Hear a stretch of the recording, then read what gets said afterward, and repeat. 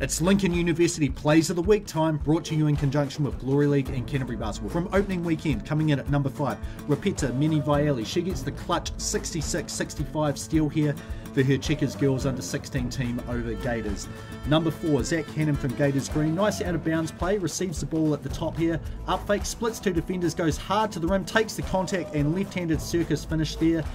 Did go to the free throw line and complete the three-point play as well. Well done, Zach Hannon. Number 3, Nicole Gleeson from the Checkers Women's Premier team. Forces the steal here, goes straight to her teammate Lauren Whitaker. 360 from her. She then pushes the ball ahead to Maya Williamson, who would normally shoot a 3. Instead, she lobs it up. Nicole Gleeson right under the basket. Off the ground, alley-oop finish for 2 points there in the Miles Toyota Women's Premier League. Number 2, Gators Green, but this time the wrong end. Carlton Chitongo loses the ball as he's in the lane. It goes straight to Simon Lafayette, who starts pushing the ball up the floor, a little bit like Giannis Antetokounmpo. Splits two defenders and then throws it down with 2 hands.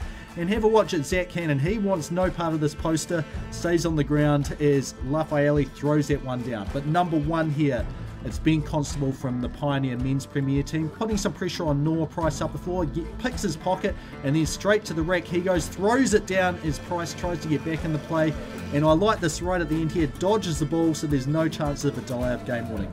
Lincoln University, growing the future.